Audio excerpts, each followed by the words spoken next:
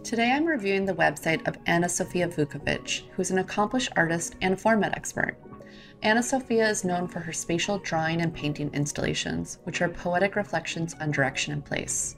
Her website is a great example of how to effectively create a fine art portfolio to showcase 2D and 3D work through the use of large-scale, engaging images and a clear and thoughtful design. By following the tips and tricks discussed in this video, artists will gain valuable insights on how to build a website that effectively represents their work, highlights their achievements, and provides visually pleasing and user-friendly experience.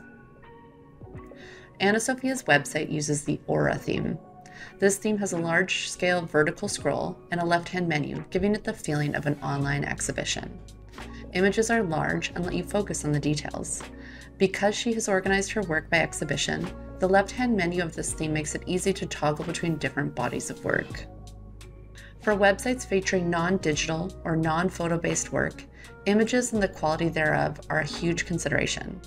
One big issue we see in fine art websites are pages where there's inconsistent lighting or inconsistent white space around images. The quality of Anna Sophia's images are very high, and the color and light balance is consistent within all of the images of series.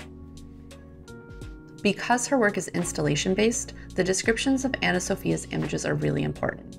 She adds details to each image with the title, dates, dimensions, materials, and when applicable, the location of the exhibition venue.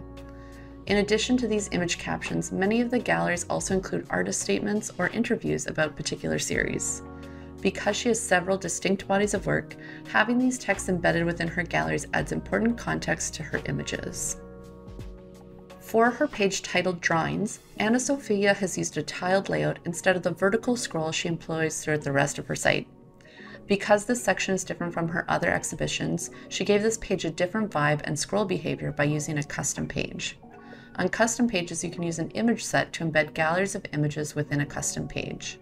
This is a great way to make bespoke layouts for specific selections of images when you want to switch it up from the regular theme gallery layout. The Series page on Anna Sophia's website is a collection page, or image navigation, which highlights her different series of work. By organizing these series into a collection page, she allows you to get a preview of each exhibition to show the breadth and variety of her installations. Collection pages are a great way to highlight areas of your practice and increase engagement with your pages by making clickable links showing off a selection of your best work. I hope these tips have been helpful. For more information about building different parts of your site, please consult format.com/help for a library of tutorial videos, or reach out to our 24/7 customer experience team who will be happy to help answer your questions. Thank you for choosing Format.